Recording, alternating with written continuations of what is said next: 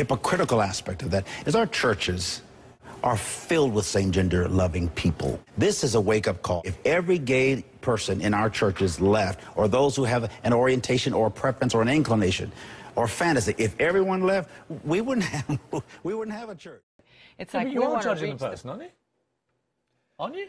Well, to me, I'm not the one to judge and say, you know, who's bad and who's good. Otherwise, you'd have to go through everybody, you know, every one of us and say, well, you know what, I got some pride, or I had an evil thought the other day. Those are sins too. I don't know that God is judging sins on different levels, but we pick out that one. So, I mean, our message, you know, if you listen to my message, they're about lifting people up. And so it's not, I mean, I really talk about The thing I appreciate about you most is that you operate in good faith. You're honest, you're transparent, and about your struggle with these things, and about your convictions about Well, it's a complex issue. It's a real complex issue, and it was in the Bible days. Sexuality versus spirituality. Paul spends a lot of time wrestling back and forth, trying to understand, should a woman wear her head covered? Should you cut your hair? I mean, they grappled back then, and we're grappling now because we are humans, and we are flawed, and we are not God. In spite of our human differences that range from race, ethnicity, religious belief to culture, with this proclamation, we possibly usher in a new international epoch where the most disinherited and weak can find hope and partnership in promotion of their human rights. This could be the day that intolerance and bigotry begin to die the inglorious death that these foes deserve.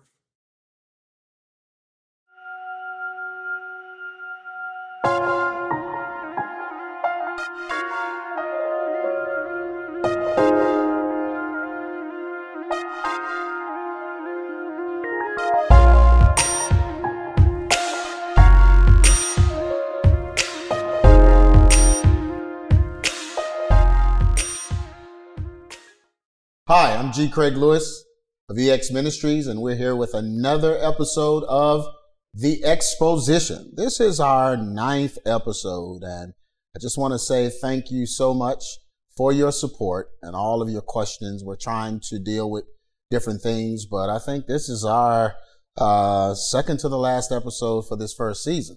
We're going to do 10 episodes. So we'll be dealing with a very important topic today, something that is very, overlooked a lot in a lot of churches and a lot of circles. But first, I want to just introduce you to my guest. We have JayBrian. How you doing, Jay? Great, Pastor G. He's a rapper and a minister, does both of them very well. And we also have our media mogul, who's in tune with the whole gospel music industry, Miss Carmina Barnett. How you doing, Carmina? You forgot to mention I'm a rapper as well. I'm good. Yeah. You know, there is a spoken word piece somewhere in the archives somewhere that Carmina might have done around Christmas time. But anyway, let's do the episode 9. We'll be dealing with today homosexuality in the church. So we've got a lot of questions today, Pastor G. So let's start here. What is God's attitude towards homosexuality? Well, let's just clarify that God is against all sin first, right? So we will be dealing with homosexuality today, but God is against sin, period. It is what separates us from him, right? So let's look at it like this. Sex outside of marriage is sin. And because biblical marriage consists of male and female, homosexuals are practicing immorality, right? If we look at 1 Corinthians 10:8, it says, neither let us commit fornication, as some of them committed and fell in one day 3 and 20,000. So what we want to make sure we understand is fornication in and of itself is wrong, meaning sex outside of marriage is not right. It's sin. Then you add that same-sex attraction, male to male, female to female. It's a perverted version of what God created to begin with. So we just have to make sure that we, as a church, we're consistent with that. Besides the fact that in order for any of us to get here, we would need the seed from the man, and then we would need the womb from the woman, right? That's just standard biology, right? Okay, so, but definitely we want to make sure that we have the understanding that God is against all sin. Yeah, and a lot of times when you try to deal with this subject, the first thing people come up with is, well, what about the other sins? Well, we know about the other sins too. Right. That's one thing we do here at ABC is we Absolutely. teach a balanced word where all sins are covered, or dealt with, but we want to make sure, people understand we're not picking at homosexuality as, like it's, different in a way, but we're just saying that this particular message is about that. And another thing you got to know about, fornication and those things, you're talking about sins where procreation can take place that leads to abortion, that leads to unwanted children. When you have unwanted children, they grow up feeling unwanted. Then you've got the issues in our society, whether it's murder and all the other sins. So we're talking about, a sin, when you're talking about fornication and adultery, you're talking about sins that can produce seed that can cause future sins and future turmoil. So, we got to look at this because this is a serious issue, especially nowadays in the body of Christ. It's an issue. And then also homosexuality is anti-creation, and God created them male and female and blessed them and called them Adam in the day that they were created according to the Bible. And so if God made a male and female, said this is the order, this is the way it should go, anything that opposes that or anything that's against that or tries to change that is anti that, which is anti. This is where we get the term antichrist. The Bible says there are many antichrists in the earth in the last days. That's how you're going to know it's the last days. Many antichrists. Well, we're talking today about an antichrist, which is homosexuality, because it's anti-procreation. It's anti-God's order, and it flips and changes God's original intent for mankind. Right. Well, then a person that has made the choice to be homosexual and they're living in that lifestyle, actively practicing as a homosexual, can they be a Christian?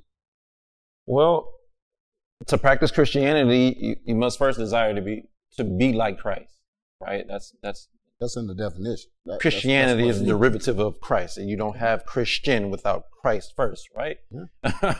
But also keeping His commandments. So a person that practices a sinful lifestyle, they're not living as a Christian.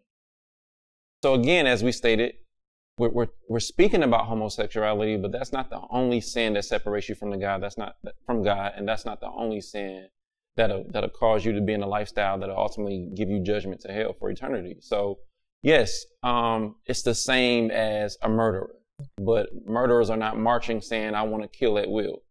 Murderers are not marching or protesting at Capitol Hill for legalities to be applied to the murderous lifestyle. In most cases, if you've murdered somebody, because let's think about it as extreme, that we're always told as a church that, we treat homosexuality again as this separate entity. Well, murder is pretty extreme. There's no coming back from killing somebody, right? So let's take that.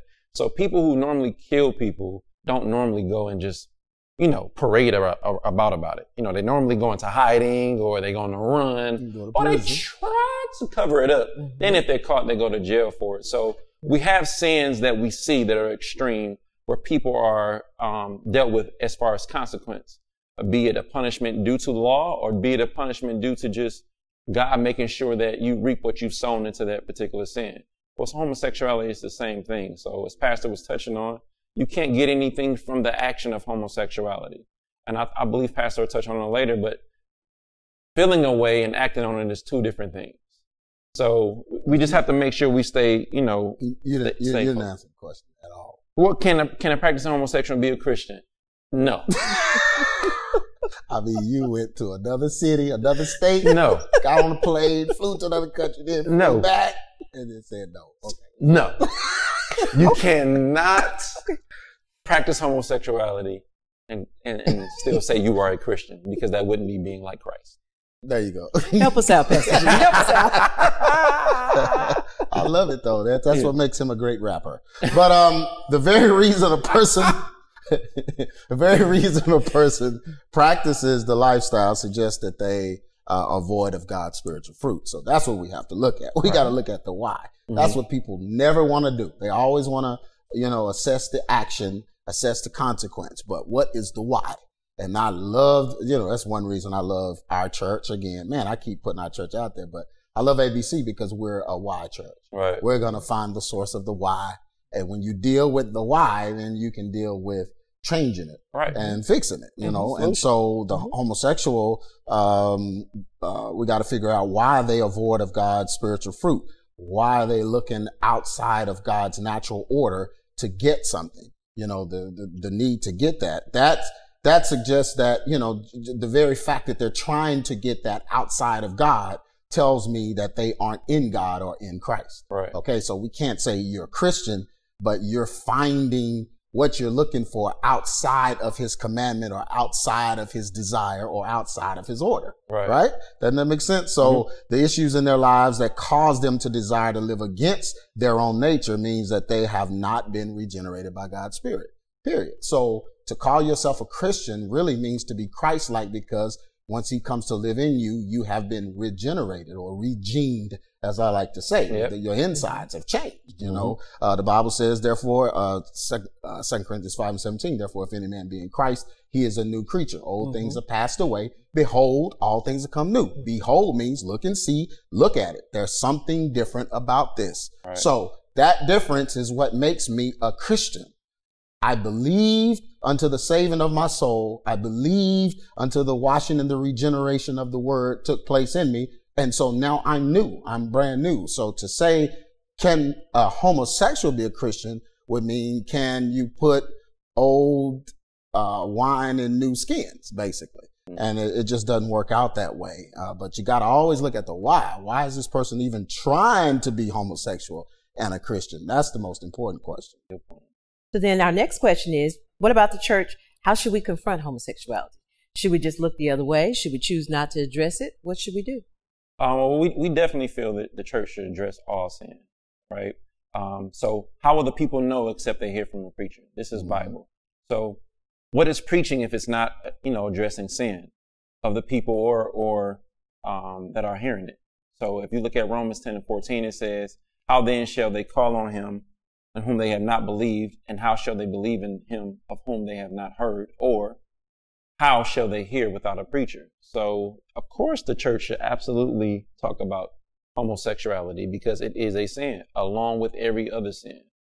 So, how do we know that God created male and female? Right? This is defined in the Bible. How do we know that procreation is supposed to take place between a male and a female? This is defined in the Bible. How do we know what true marriage is? It's defined by the Bible. So this is the job of the church. But the responsibility is on the person, as Pastor was just saying about, hey, do you want that? Do you accept that responsibility? Because, you know, claiming Christ is one thing, but actually following through with the lifestyle is a whole nother as well. Yeah, you got a song, probably one of my favorite songs that you've ever done. PAD. Preaching Ain't Dead. Preaching Ain't Dead. And you talked about this very thing. Yeah. Describe that song. What was you talking about in that song? Because you hear it a lot, even from rappers, from singers, or the people who are supposed to be ambassadors for Christ in the entertainment world. They hear from audiences a lot that everything doesn't have to be church. Everything doesn't have to be so preachy. Well, yeah, if we're spreading the good news of Christ, it's preaching, right? It's proclaiming, it's proclamation. So that I was just inspired to say, no, preaching ain't dead. It was my own stand up for the church, in a sense, to say, this is how I arrived to the faith. This is how I came to understand the do's and don'ts, the rights and wrongs, the lefts, the turns, and all those things. This is how I arrived here. So preaching ain't dead. And in a sense, you know, I get made fun of because PAD is pad. That's my landing. My landing at the end of the day is the preach word brings me back every single time. So that's what the concept was. Oh, man. Told y'all he was a good rapper, but they thought I was playing. Oh, y'all better leave JayBrian alone, boy. Boy, we'll just go to Floyd. But and then when sin goes unaddressed, it will flourish. That's the issue of the majority of the churches now. It's because sin, the devil has found a way to cripple the pastor's ability to preach against sin. Okay? Usually he'll either get caught up in a relationship with somebody, or illicit relationship with somebody in the audience. His wife got a stranglehold on his testicular fortitude, and she won't let him stand up and say nothing. You know, the choir, you got a dude wearing women's pumps, and his hair is pressed on one side and rollers on the other side. And then you got the musicians playing in the club the night before service, still got the hand stamp while he's on the organ. You know, you got all of these ways, you got all these different ways where compromise has come in and snatched the pastor's ability to stand strong. Mm-hmm. I mean, the minute the minute he's compromised, homosexuality finds its way into that ministry. And it's always homosexuality because that is the image of the devil. I talked about it in my video, Mother of All Gods, where I talked about Lucifer, Lucifera, which is the nature of Lucifer as he appears as male and female. We know that from incubus and succubus, and there's always a yin and a yang, like you mentioned the other week, and Shiva and Kali, and all of these male-female counterparts as he tries to have a dual existence, whereas God comes from the male standpoint as a man or his son, Jesus Christ, and there is no duality there because the duality is reserved for the woman to be married in the earth to the man there. And so you got to get that video to understand all of that. But at the same time, when this compromise comes into the church, the homosexuality is going to come because the homosexuality is the ultimate image of anti-creation or antichrist. Right. And so it's going to come in and it's going to parade itself to show that there is no regeneration. There is no power in change. And there is no, like the Bible says, they will have a form of godliness, but deny the power. And that's what it is. It's a denial of the power of change. But I guarantee you it's because the preach word isn't potent, because something has gotten the preacher to where he can't stand up and preach it. So if it goes unaddressed, it's going to flourish, because the truth is what makes us free. And so the devil's job is to try to stop truth, stop the truth in the church, stop the truth from being preached so that no one will be made free. Everyone will be carrying around their old man in the church. And then you got a church full of dead bodies. Yeah. Then you got the church of Sardis or the Revelations church, or the churches that are just dead because there's no life in there, because the life is going to come from the truth being preached. All right. Well, then what should the church's response be to those who are in that lifestyle? They're coming into our churches now. So what should our response be? Well, I've been blessed to have 2 sons, right? So I have to make the choices to protect them from that lifestyle or any sin of any sort, right? That are sinful or dangerous. So what I wouldn't want them to see is a sinful lifestyle approved in the church. So no sin should be allowed to just casually be, in the church, and then unapproached or uncounseled, if you will. So that's no different than if we are aware that there's a married couple and some men are aware that another man has stepped out on his wife or vice versa. That's not something that we would just allow to float around, right? Or if we know of a single man who's actively pursuing women in general, married or not married, just for sexual relations. We can't stand idly by and allow our children to just do that in the church. Then they grow up with the stigma that the church isn't a safe place to go to, and indeed it is. So we just have to make sure that we're careful with that, as far as that lifestyle or any sinful lifestyle. No, we can't allow that to take place in the church. Yeah, and I mean, Satanists, they're allowed to not allow Christians to come in their church, right? Masons don't allow non-Masons in their meeting. Right. But the thing a lot of people don't know is, these that I'm naming, they're not 501c3 like the church is. So the church, a lot of these churches that are 501c3, the government owns them, or the government, because they, are a government entity, they don't have as much say over who's coming in as they should, or as they would had they not gone the 501c3 route. That's why I didn't do it. That's why I'm not 501c3, just because, I'm not gonna give the government that wedge into the church over tax exemption. I'll just pay the tax. It would behoove me or be worth it to just pay the tax, so I don't have to open my doors and allow a homosexual marriage to take place. Right. This is what we're seeing happening overseas, and it's going to happen even more in America through 501c3. A lot of these homosexuals are going to demand to be married, and because you're a government entity, you're claiming their tax exemption, and you're taking government funds to help build or help fund your programs and different things in your church. You're going to be obligated to, you know, oblige them, the homosexual or the lesbian that want to get married or whatever.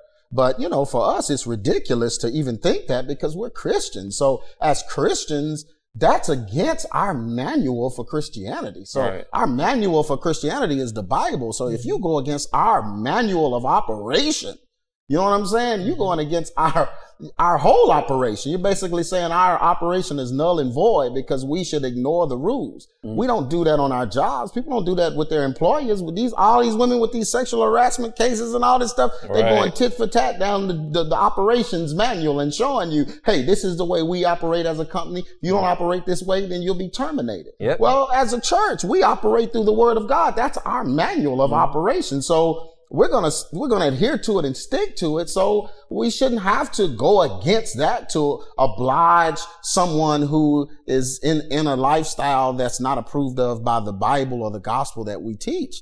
So yeah, look out for that though. A lot of pastors need to look out for that. I'll just actually, well, I guess you kind of said it, but I was going to ask that question. What do we say to those leaders who are actively dealing with something like that? So, whether it's by confession or by hearsay, and then you have the conversation, however the information gets to the leadership, then how do you advise, if you would advise leadership, how do they deal with it? As far as what question?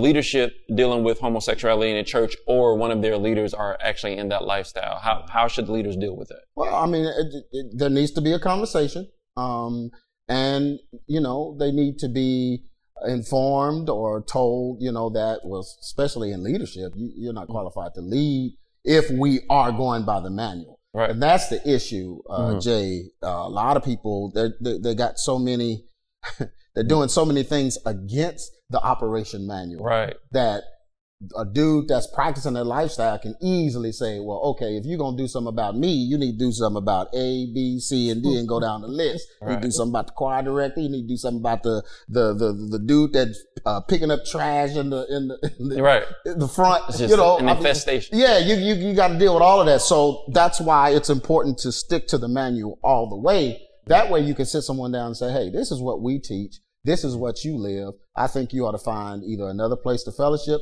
or let us help you out of that lifestyle if that's what you're willing to do. You know, but one thing I found out, when people are caught in something, then, you know, helping them, you're going to be very limited because now you're dealing with a victim's vow. You caught me, so let me get it right. You know, they start that. But then a couple of months later, when they're feeling good, you know, when everything's okay, they're going to go back to it because conviction didn't change them. You know, conviction will change a person on their own. They don't have to be caught in it. Conviction will come and you will catch yourself. I mean, am I telling the truth? Anybody in it? See, you know I'm a preacher. Any of these cameramen, any of y'all been through this? Hey, glory. I can't help but preach. I know we got a fancy set here, but let me tell you something.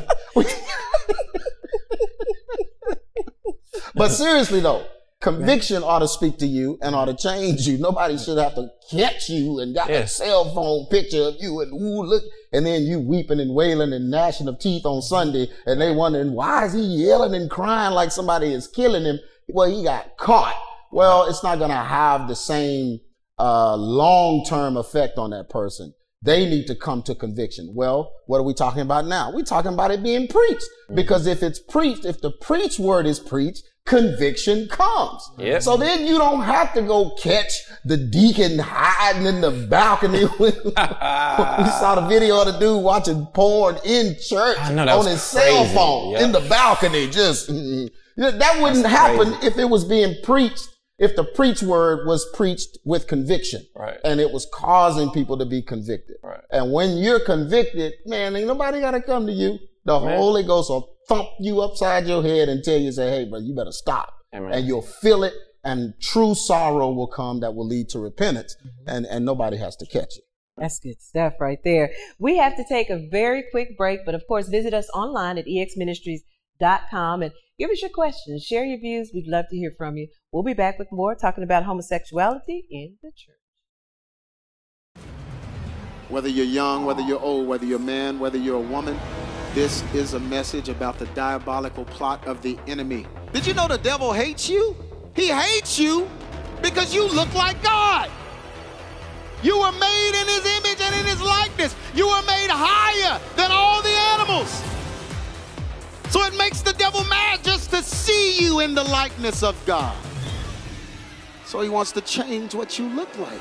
When it comes to kids, time equals influence. How much time do you spend with them?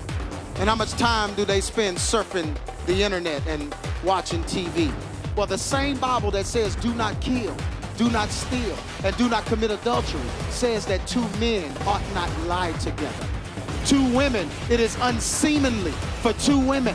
God made them male and female, and he blessed them.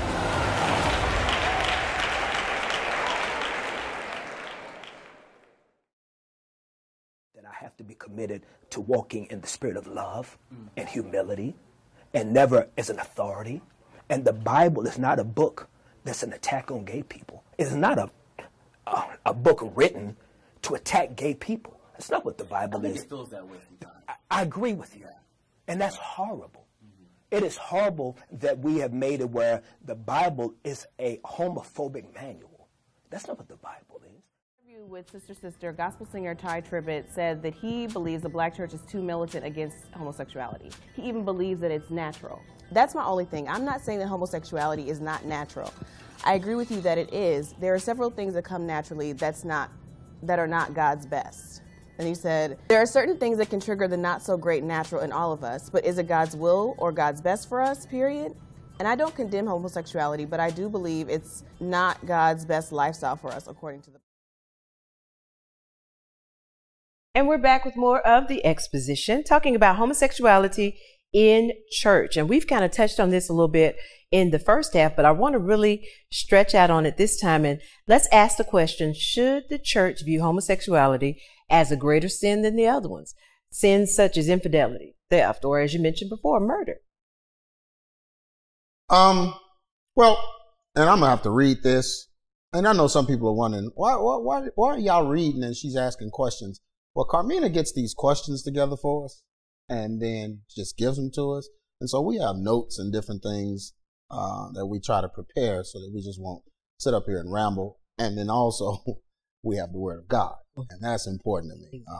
I mean, we could just have a couch conversation, but I want the Word of God involved in it, in anything I'm doing, because that's what's going to bring the clarity. I mean, none of us are smart. Okay? Not in the Word. No one is. So everyone's a bootleg scholar. Everyone is going off something that was already written and said before. Yeah, that's all we are. So we don't want to sit up here and look intelligent like we know something. We want the Word to speak for us. So I just want to say that. I don't know why that was for somebody, but anyway, preachers love to say that, don't they? That was for somebody. Somebody grabbed it. Somebody did. But back to your question, Carmina, should the church view homosexuality as a greater sin than others? The Bible never said, and I don't know where people got this from, but the Bible never said all sins were equal. Okay? The Bible even tells us that there are some sins that are against the body. There are some sins that are not unto death. There are different levels of sin. Now, all sin leads to death or will lead to hell ultimately without repentance. Right. But there are some sins that don't have aren't unto death immediately or don't have consequences right away. And so there are just different variances of sin. But this question that you asked centers around the expression of sin. And that's what the the issue with homosexuality is, the blatant expression of it, or the expression of sin. When a person flaunts their sinful lifestyle practice, it is a blatant act of defiance against what is being taught, if the word is being taught. So if the word is being taught, you come in and you are flaunting it. You know, homosexuals, you know, there are different kinds. There are some secret closet ones or some that are reserved, trying to hide it or whatever. But eventually their effeminate behavior, their two-way behavior, whatever it is going to show. It's going to come out. You're going to see it. And then you will be flaunting that lifestyle practice in a place where we are teaching, or supposed to be teaching, against that lifestyle practice. So if a murderer could walk around with a bloody axe with hair on it, then you could, then we could say, hey man, he's flaunting his murderous lifestyle. That's so stupid. But that's what it would take, you know, if he flies. Right. Or a dude walk in church, a pimp come in. Right. He got a hat just with two of them. got a feather in his hat and kicks with fish in them. And he comes stepping into the church. You know, it's like, dude, you flaunting your lifestyle. You can't pimp. You can't be pimped out in the sanctuary. So it's the same with homosexual. I'm trying to think of some ways to equate it. But the homosexual comes, and if he's snapping and papping, you know, doing his thing, what they do. If he's, you know, not to make fun of him, but you know what I mean. If he's blatantly flamboyant and all of that, then he's basically defying what is being taught. Right. So he's being seen as someone who is purposely throwing, I use this phrase, throwing shade at what the Word of God says or what God expects. It's basically just open rebellion. Yeah, open rebellion. Yeah. Just, you know, and so that's where it becomes an issue when a person flaunts it. This hinders the message and causes others to be discouraged, okay? So some sins carry greater stakes and consequences than others. Even 1 Corinthians 6:18 says, flee fornication. Now it's going to put fornication in a different light than other sins. It says, every sin that a man doeth is without the body, but he that committeth fornication sinneth against his own body. So the Bible is letting us know that there is a different consequence and a different status that this particular sin has because it's against the body. Right. And then you have to look at it like this. Who's actually coming to church to compare sin? And if you are coming to churches to compare sin, then you're in trouble already anyway, right? Right. I mean, that just means that you want the validation instead of the actual change. Yeah. So I can't come in and then hear the preacher say, hey, don't do this, don't do that. And then I'm sitting back like, yeah, but what did you do?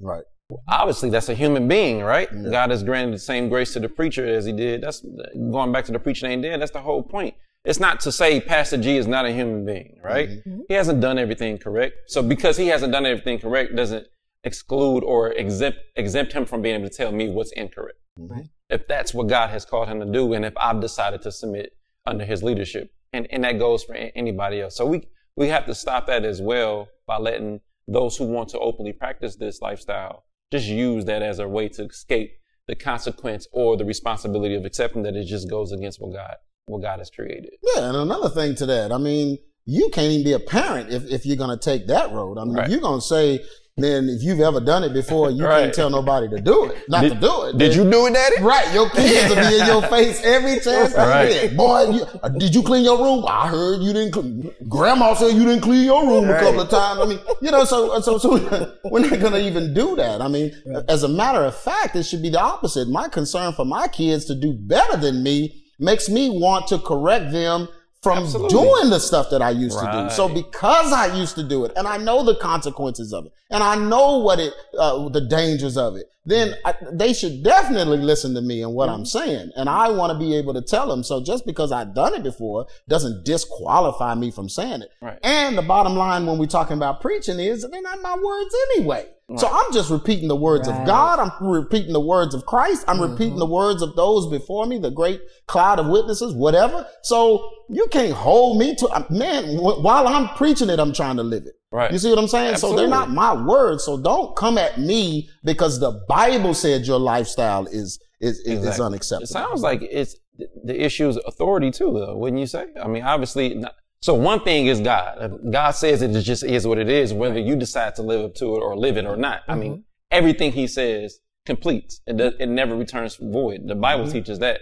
But even those who we have in leadership positions or in the teaching position, which would be leadership, if I'm telling you as the authority that God is using in this moment, that you shouldn't be doing that, how do you question that authority? So it's a rebellion against authority as well, it sounds like. Back to the home. I mean, that same father or mother that's telling the kid, don't do this, even though I've did it before, you don't do it. That kid respects that because that's their parent. Well, they learn that respect. They learn that authority in the home, and then it translates into a fellowship or even on their job or just different places where they have to submit under leadership. And so they don't have to question everything that's told to them. And I'm not saying don't do your own homework as far as the Bible is concerned, but I'm saying you don't just question leadership because you think leadership may be doing what they're telling you not to do. You see what I'm saying? Absolutely. Yeah. So I'm glad you started talking about parents and things like that, because that leads to my next question. How should parents handle teaching their children about homosexuality? We know they're seeing it at school. We know they're seeing it on TV. We know they're hearing it in the music. So how does a parent handle that? Right. I think they should, I'm a parent myself, we should be honest with our children. And then when they get of age, they should be taught alongside the Bible, using biblical principle, we should teach them. So sex education should come from the home. Exactly. Period. I can't rely on another male to teach my sons what it's about. I can't rely on another woman to teach my daughter. Me and my wife come together and we collectively come up with a plan under my leadership, how we're going to give them that information. And then we would expect them to abide by it with prayer. I mean, it's going to take prayer. They're human beings. They're going to get out there. They're going to see things as you just stated, music, TV, the mall. I mean, by the grace of God, we're homeschooling. So we have more control than the average person. So especially for those who have their children in public schooling, you got to make sure that you are on top of all of it beyond just the parent-teacher conferences or picking somebody up from a basketball practice. Are you having conversations? Are you picking their brains? In this age, the information age, the internet age, where it's at the click of a button or walking through Target. And I've had those instances where we've seen somebody dressed, a male that had hair down to his ankles and different garbs on and things of that nature. And I say, look at me. Do I dress like that? No. Okay. Then let me be the image that you want to emulate, not that image. And then as they get older, I'll explain what that is. But yeah, it's just something that we definitely should take more responsibility on, not just relying on music or TV, those things. We need to teach our kids based on biblical principles. Yeah. And then they should also see it exemplified, in the church. And that's why, I'm a big advocate for homeschooling as well. Wasn't able to homeschool my first two children. But they made it out by the grace of God, but things were different 10 years ago when they were in school. But now my youngest, we're actually homeschooling him for that reason, because we want to control the culture of our child. We want to control it not just with teaching, but we want to control it even with the atmosphere of a church or a church that is, where sound doctrine is being taught. I think that's very important, so that when a church stands on the word of God, the children can grow up under it.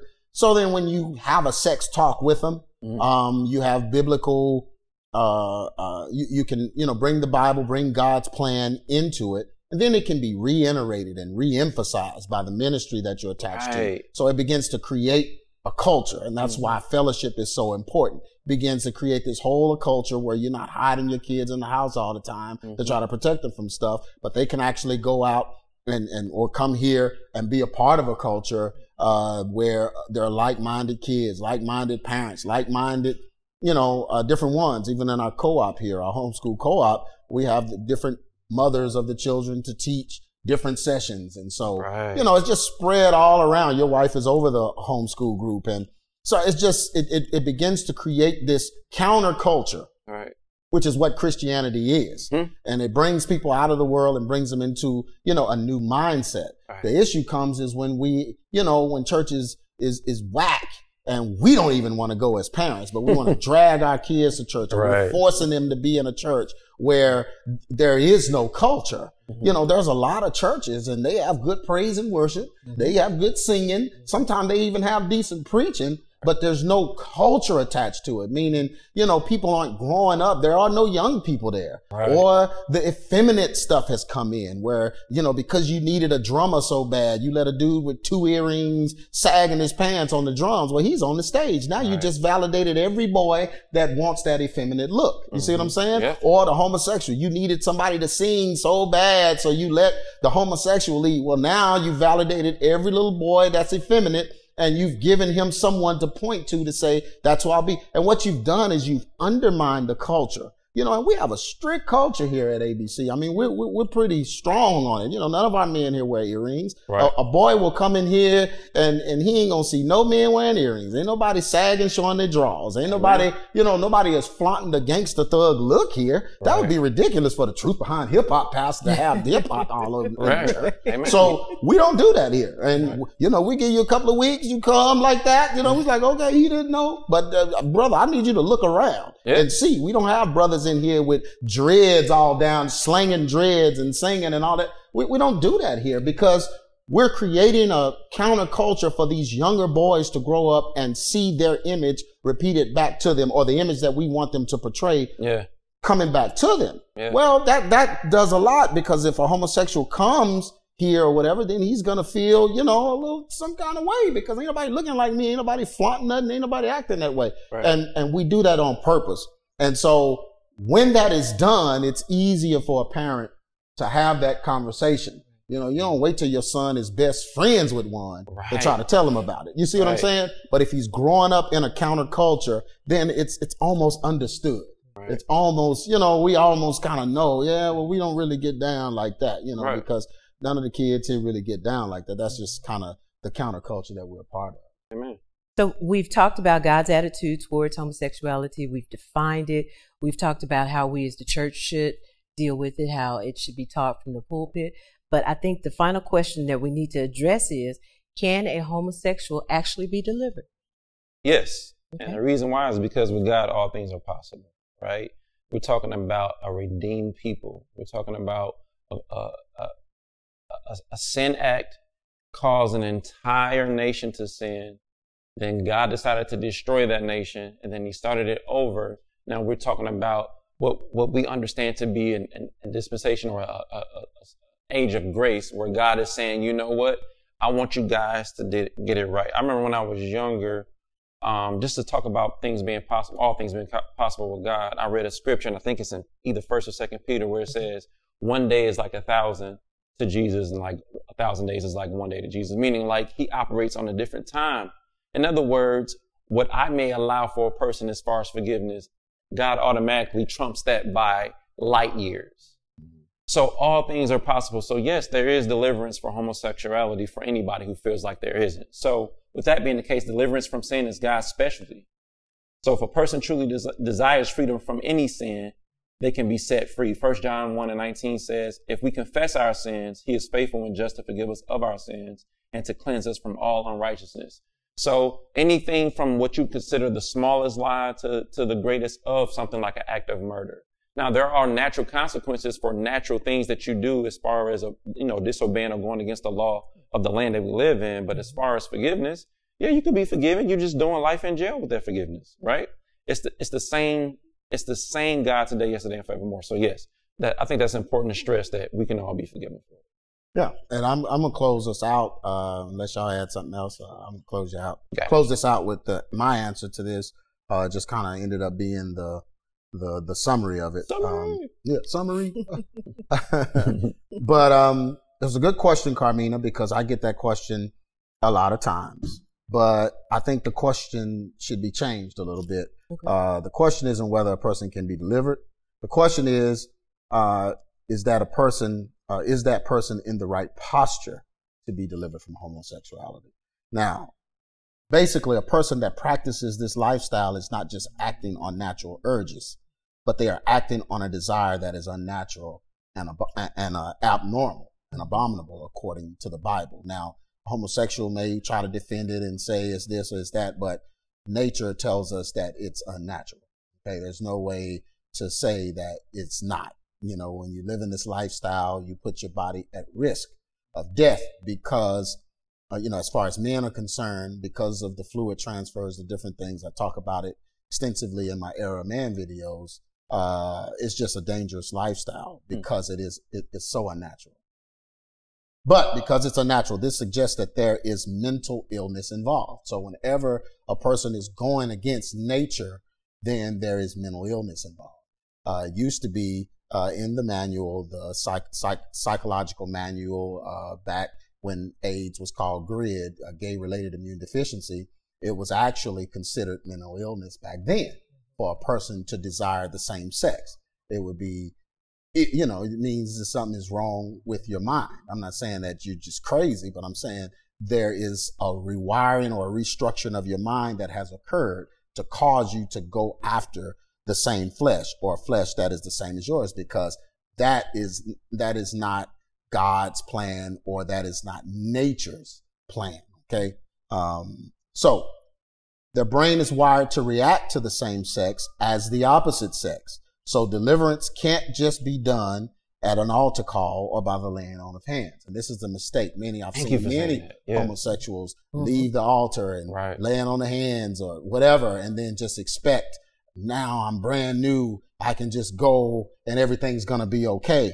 Well, we're not just talking about a spiritual issue. We're talking about some rewiring in the natural realm of your brain. We're talking about a severe issue when it comes to this lifestyle. So deliverance just can't be done by that. A person must be remade in their mind to understand that their desire is abnormal and that the pleasure response mechanisms in their brain must be rewired. So we have a pleasure response mechanism that tells us. That's why, we try to protect our kids from violations, sexual violations and different things, because if this pleasure response thing is turned on at too young of an age, the child will grow up and become promiscuous, trying to chase that, because they'll associate that feeling with whoever did it. If it was a parent, then they'll associate it with love. If it was a relative or a friend, they'll associate it with, something else, and they'll keep seeking out that pleasure response. Okay. So a person has to be remade in their mind and transformed by the renewing of their mind, is the way the Bible says, to understand that this desire is abnormal and the pleasure response mechanism in their brain must be rewired. This takes a whole lot of time, patience, and much prayer. So it's not going to happen on that altar. Okay. The beginning of it can start there, but this is going to be a process. All right. And I want people to understand, those that are dabbling in this lifestyle, this is a serious thing I'm talking about. Coming out of this is very, very serious. So many people I know started to try to come out, and not many of them finished because they can't finish the process. So many of them try to get out, but they can't finish the process because they attend churches where homosexuality and immorality is not addressed or the order of God is not present. So you got to be in a church where this stuff is addressed, this stuff is not allowed in leadership, and God's order has to be there. So you can't have a woman pastor. You can't have a woman, authority. You can't have a woman controlling the man or the pastor. You got to have a strict authority because God only works through his order. Okay. So many pastors today feel they need homosexuals for music, or they are emasculated by their wives, so they don't have the fortitude to even stand against this spirit. So they're going to use the homosexual because of their talent. They're going to use them. So instead of really sitting them down and trying to deal with them, you need them performing. And so you're going to sacrifice their well-being for, better music in your congregation, which is sad. In order for true deliverance from sin to occur, any sin, a person must desire it to the point of making all the necessary changes in their lives. That's what people are leaving out. Folks don't want to go hard for deliverance. They go hard for the job. They go hard for the money, but they don't want to go hard for deliverance. Turning the TV off. No, man, I can't go to the movies this year. You see what I'm saying? Nobody wants to go hard like that for true deliverance. This may require separation from certain churches, certain family, and definitely separation from friends that accepted them in their previous state. So if you had a friend that accepted you like that, you can't be friends with them ever again. See, nobody want to go this hard. You literally, you can't, when you see them walking towards you, you got to turn around and walk the other way. This is the only way. Y'all better listen to me. I know what I'm talking about. Many times a change of hobbies or even occupation is required to rebuild a person and restore them. And this is even in your field, Carmina. A lot of guys that do gospel music, most of the gospel music industry are homosexual. And these guys are approved of. They've been approved of all their lives since they were little. So they've been validated because of their talent and their ability. But then when they get to the point to where they want deliverance, they still want to sing. Dude, if you want deliverance, you got to sit down and put the microphone. If you want deliverance from this, you can't be on that stage. Amen. I tell you, whenever some guy tell me, man, I've been delivered from it. Oh, you still performing and singing? Yeah, well, then you ain't been delivered. You're not gonna, how are you delivered from crack? How do you get off crack but sleep in the crack house? You can't do it. You know, even when we were dealing with, somebody sent me a video of Kurt Franklin. He was with, what's her name? Kim Kardashian. And I'm like, brother, you publicly said you had a problem with pornography. Right. And now you with Kim Kardashian in a picture, working out with her. See, this stuff just boggles my mind. Right. Like, why would you dance close to the fire if you've already been burned by it? And so if you want true deliverance from these things, you got to get away from all the sources of it. You got to go hard for it. Now, let me tell you this. Most folks can't do that, and they won't be delivered. 1 Corinthians 6:9 says, know ye not that the unrighteous shall not inherit the kingdom of God? Be not deceived, neither fornicators, nor idolaters, nor adulterers, nor effeminate, which is homosexuals in this passage, nor abusers of themselves with mankind, nor thieves, nor covetous, nor drunkards, nor revelers, or those that like to party all the time, nor extortioners shall inherit the kingdom of God. This is Paul teaching, saying none of these folks are going to inherit the kingdom of God. Now he says this, and this is the hope. He says, and such were some of you.